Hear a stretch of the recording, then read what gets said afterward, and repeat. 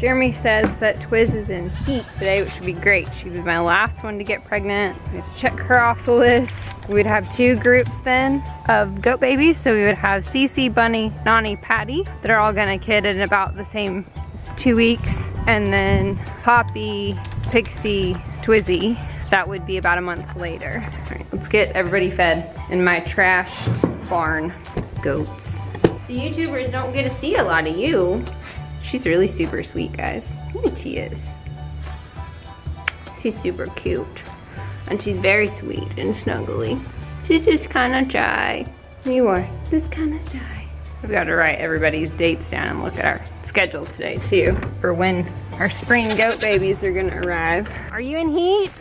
Yes. Are you ready to go on a date?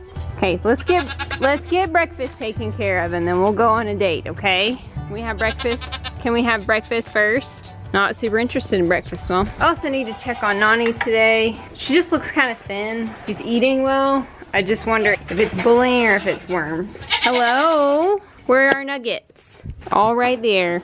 Look at our little boys. We still don't have names yet, guys. We'll see. This definitely needs to be mucked out. That's a lot of poop. She's eating all the food I've given her. All right, let's get the curtain raised up and get everybody breakfast.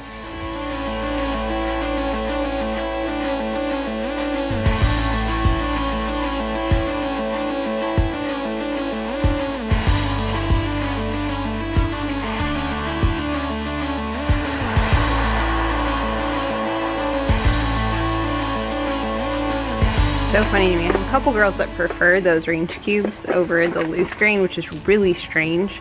So most animals prefer the sweet feed because it's got more molasses. This girl would rather have a scoop of range cubes. And honestly may switch over to that while she's in her confinement because they have higher protein, they're better for her anyway. It's just most won't eat them. If they could have the sweet feed, they'd rather have it. I really want her to eat the pellets. And so I'm giving her way more pellets. Not exactly cooperating with them. Good morning, piggles. Good morning.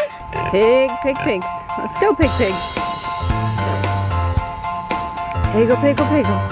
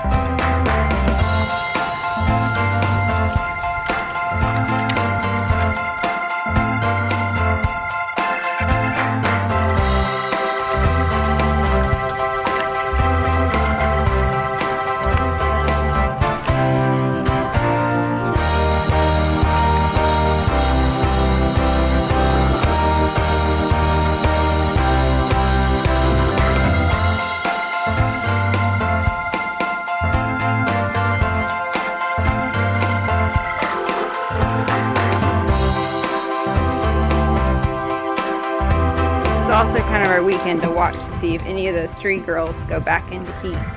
If Bunny or Padme or Nani kind of passed when Cece would have gone back into heat. If we get anybody else rolling back in. What do you think? You're my one I'm a little bit worried about. Can we check your color? I'm not liking that. Quite a bit lighter than I would like. So we'll go ahead and worm her today too. And she's just a little bit thin, just to make sure. Yeah, you're going on a date. We got it. Let's get everybody else fed. Come back and check on babies. They haven't really eaten much hay in the last couple of days. So I'm wondering if we got a little tiny bit of grass regrowth out in their pasture because we got it out here in the backyard after all the rain. I'm gonna feed the boys out here, kind of get them away. And honestly, I had planned on breeding Twiz with Luke just because of the color, but I'm probably just gonna breed her with whoever I can lock in the pen. We've got most of our girls bred to Luke with the exception of Padme and Cece, so one more bean baby out of 7 would be fun. Hi.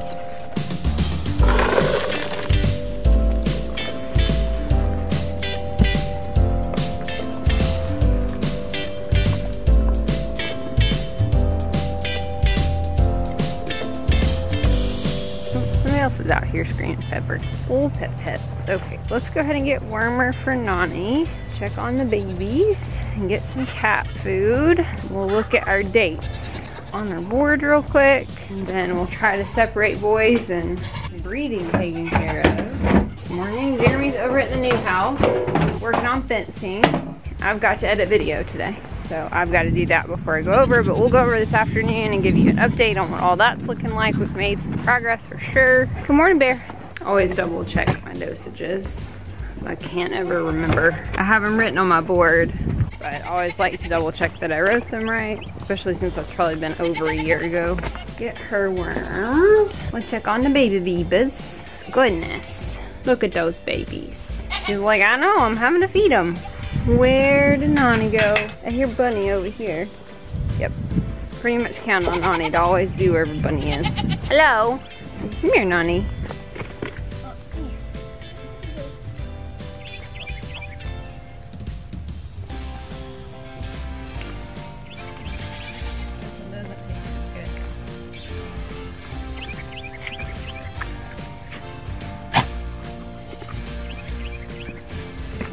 I don't think she got most of that prohibit. I think she just coughed it all out.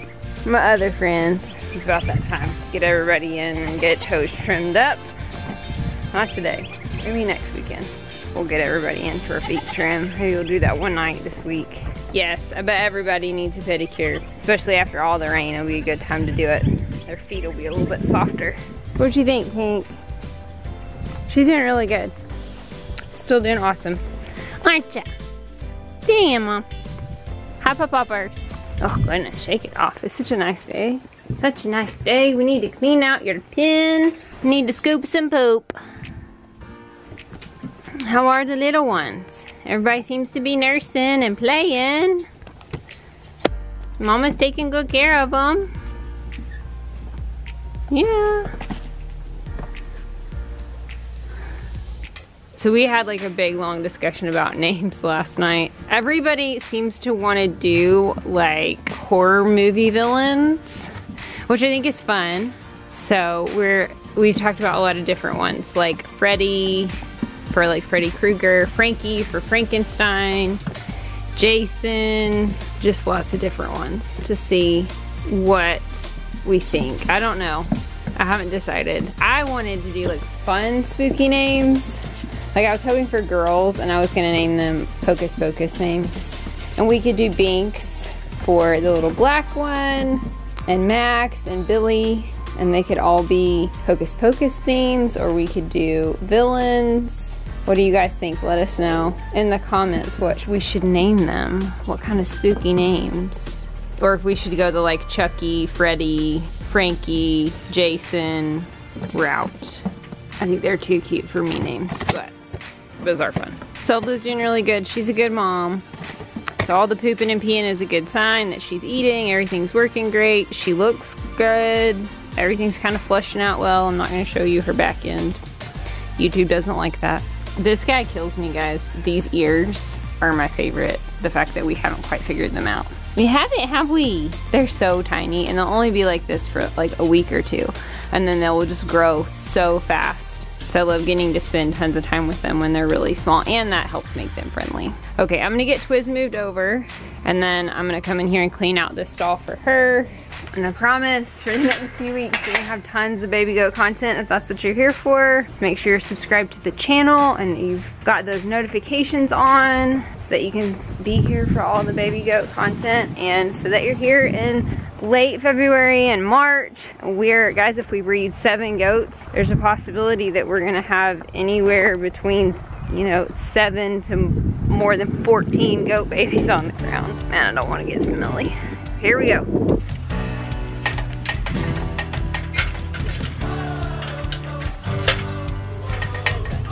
For me.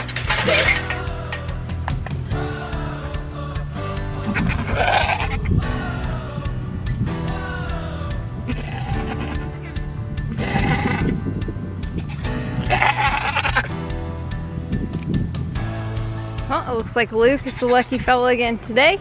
So we'll get Twiz, get her over here, get everybody breath. It'd be a really big relief to have this done November 1st don't really remember when we finished up last year with Pixie, because she had babies in April, so I want to say it was like mid-November. I think it was like around Thanksgiving. All right, Twizzy. Hopefully she's in strong enough heat that she doesn't have to stay there for very long. Let's go. Here we go. Usually getting over there is not the hard part. Maybe one year we should let the girls choose. You know, like have the boys in 2 separate pens and see which boy they like best. Maybe we'll do that next year. That would be really funny. I don't know, like Tinder for goats. Did you swipe right or swipe left?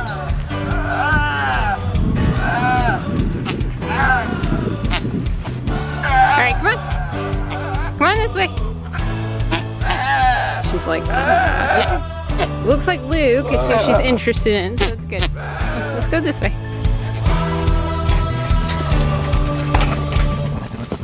There we go. Okay. This is promising. She's not hard to get bred usually. We've never had to have more than one go at it. So that's 2 good mounts. That's really all we needed. We'll let them hang out for about an hour while I do everything else. And then if she seems ready to go and I'm ready to go in, we'll bring her back.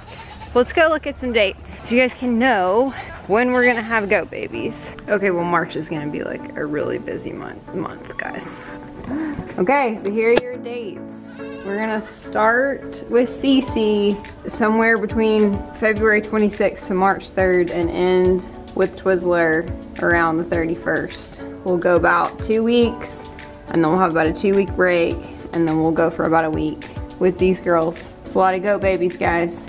And that doesn't include Daisy if we get her bred. Okay, let's get these guys cleaned up.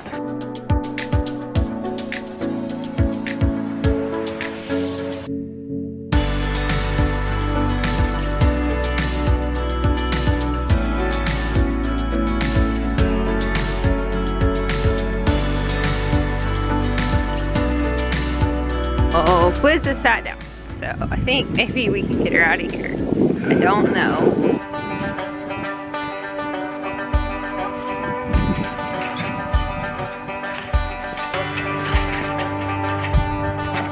I don't know if I can get her back without food. Come on, Twizzer! Because there's all these fun leaves and trash and, not trash, crap, and acorns to eat over here. Hey, come on. Ooh, let's go. Let's go, come on.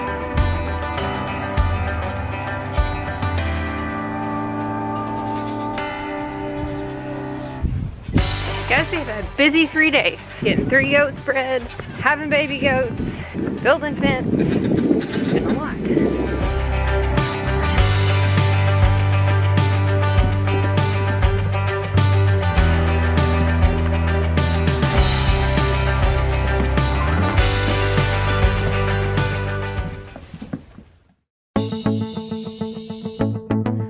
So made it over to the new house. I wanted to show you guys the progress that they made. Sorry I didn't film it, but I wasn't here. So we just got done pulling up all these posts for this fence, and this is gonna go, if we can get the concrete knocked off them, hopefully my brother-in-law will be able to reuse them. Doesn't look promising.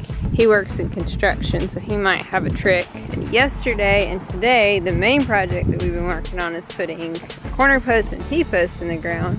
And this is about 2 weeks ahead of schedule because it rained and the ground is soft, and so we wanted to focus on getting as many T-posts in the ground this weekend as we could while the ground was still soft. It's supposed to rain a little bit next week. That will also be helpful. Kind of give you an idea of where the perimeter is. You can't see it from back there, and that's kind of what we wanted. We wanted the fence to kind of blend in with the tree lines so it wasn't so obvious that we had all this fence. Here's the corner post. It runs all along this tree line. So they've got this big area and it kind of goes down to where this tree is. They put all these T-posts in, and Jeremy was able to use the gas-powered T-post driver. And so a lot of you have been asking me about that, and we kind of have differing opinions on it depending on the day that we're using it. So this really soft ground with no rocks, it worked like a dream. Like it just did right in. And it works kind of like a weed eater. It's a string pull to start it, and then it has a button that you use, and then it just kind of drives it in. Maybe the next time we're out here, I'll show you like specifically how it works. it's not uber complicated. So here's the corner. So the gate is gonna be down at that end. Our property line is probably 5 or 10 feet over that direction. And then it runs up the hill here. And so you can kind of see this being like the side of the house, that this is all gonna be one big area where the pigs are gonna be kind of here at the bottom and then the boy goats are gonna be at the top. But this like flat piece, the girls are gonna be. So you can see it goes about not too far into the woods. We were able to find a survey marker right there. So again, it's about 5 feet, we think, off the property line. We wanted to be cautious. So the pig house will sit here, so in this kind of alcove. So this will kind of cap them. So they'll go from here all the way down to that post, and then they'll go over quite a bit in that direction. Hey, will you stop kind of where the fence is gonna stop? You see him posing. So that is about, they'll have this like really nice big square. And then from where he is forward, like from this post, all the way up this hill. And you see all this brush and undergrowth. Those boy goats are gonna love this. It's gonna provide them some natural shade. It's gonna go all the way up here. This is kind of steep. Like all the way up to this post. And then they'll have basically that tree down the side of the mountain. But that's a pretty big deal. It's about 1/3 of the fencing, T-posts in the ground and the posts. So now it's front fencing, which is a different kind of fencing. It's gonna be like a wood, pretty fence. We made big progress today. Sorry I haven't been here to like record it, but I think there's gonna be a little bit of that where I'm doing stuff there, he's doing stuff here, back and forth. But that's your update for today. Got home and the goat's out. Patty? Girlfriend, look, what are you doing? Does be a stinker. Come on. Let's go put you back in the tree. Nope. The bad thing is that you use food to get them back in, so they're more motivated to escape because they know they're gonna get a treat. It's a really bad system because you can't get them in without the food. Then they get like reinforced for getting out. So I'm gonna take these 2 hay bales down, close the door, and put them back up. I did get the door closed and latched, so she shouldn't be able to get out anymore. Hopefully we fixed that problem. How is everybody? She's been trying to clean up her backside. You can see where she's been chewing on her butt. It's all wet. What do you think, dude? So I'm sleeping. This little black one eats more. Buddy. Alright, get up. So I can know everybody's okay.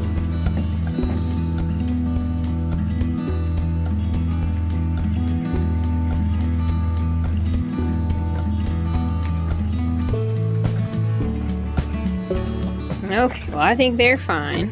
You need a treat? Grandma's been spoiling you. You've already had like 85 treats today. There comes a point where you will not be able to poop. Yeah, or you won't be able to poop. There you go. These guys have already gone to bed. You got hay on your face.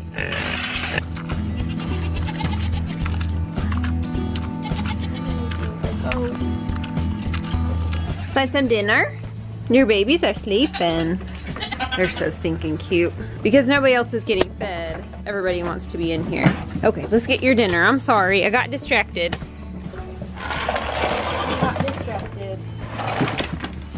All right, girlies, it's dark. It's night-night time. Night-night, baby goats. Night-night, mama goat.